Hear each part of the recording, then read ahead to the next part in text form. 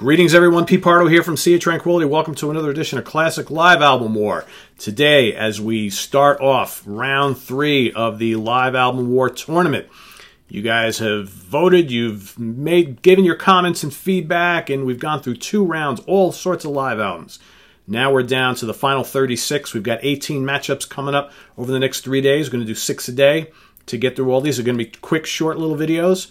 All right, I'm not going to go into the history of the albums and the track lineup or tracks or lineups or all the release dates, all that kind of stuff. I'm not doing that anymore because we've already done that for each one twice now. So now it's just like, here's the new matchups. Here's who you got to vote on. All right, so today, Ian Anderson and Company, Jethro Tull Live Bursting Out. Okay, and its combatant, Wishbone Ash Live Dates.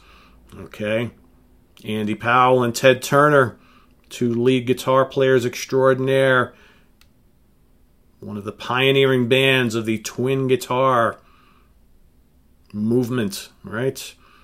You know how important that's been to rock and hard rock and metal over the years, right? You had like Wishbone Ash and the Allmans kind of jump-starting the whole thing, okay? Thin Lizzy, Iron Maiden, Judas Priest, you know all the other bands that kind of followed, right? So here we have it. Jethro Tull, prog rock, blues, folk, hard rock, okay? Little bits of classical and jazz, a very eclectic band. Ian Anderson's flute, vocals, and acoustic guitar leading the way. Martin Barr, great, great guitar player, all right? Versus the guys in Wishbone Ash. 2 fantastic live albums, all right? You guys gotta vote. You'll see that little circle in the upper right-hand corner with a letter I in it. Click on that. You're going to vote for either Jethro Tull Bursting Out, Wishbone Ash Live Dates. I am no longer going to voice my vote, okay? I'm saving that for the end. Once we crown your favorite live album of all time, I'm going to give you my top 20 live albums of all time, and I'm going to actually tell you which album I predicted to finish as the #1. We'll see if it matches, all right? Never know, right? So this is on the web at www.seatranquility.org. We're on Facebook, we're on Twitter, of course, we're on YouTube all the time. We'll see you momentarily with another. Remember, we're going to be featuring 6 a day. 6 today, 6 tomorrow, 6 on Thanksgiving morning. Okay?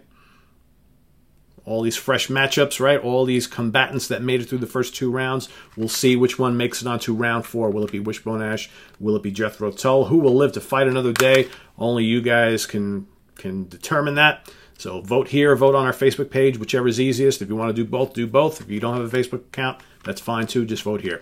All right, we'll count up the votes over the next few days, and we'll see which one moves on to round 4 starting next week. All right, guys, so take care. We'll see you real soon. Have a good one. Bye-bye.